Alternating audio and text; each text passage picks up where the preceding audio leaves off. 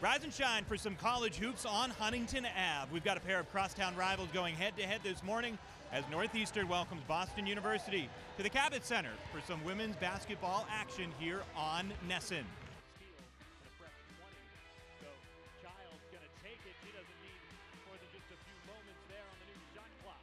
When things are going well, you can be that player that gets 12 points and 5 assists. But sometimes you need to be the player that steps up and knocks. And all of a sudden, the Huskies looking a lot better coming out of the timeout. Corner three, Berry.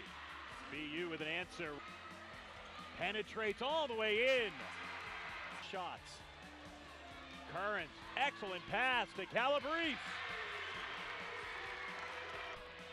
The largest lead for Boston University is 7, and now the Huskies go up a point. And they lost their last time out, and right now averaging almost 22 turnovers per game. That is deep, and that is Berry. Soriano. Current pulls up. That's not an easy make. First place votes. Into the paint and the finish for Boston University. It's back in here for Graves for the first time in a long time. Backdoor alley-oop. Dribbling for Soriano as she backpedaled to midcourt. Currents. Turnaround. Goes off of Esposito. And now a great cut and look.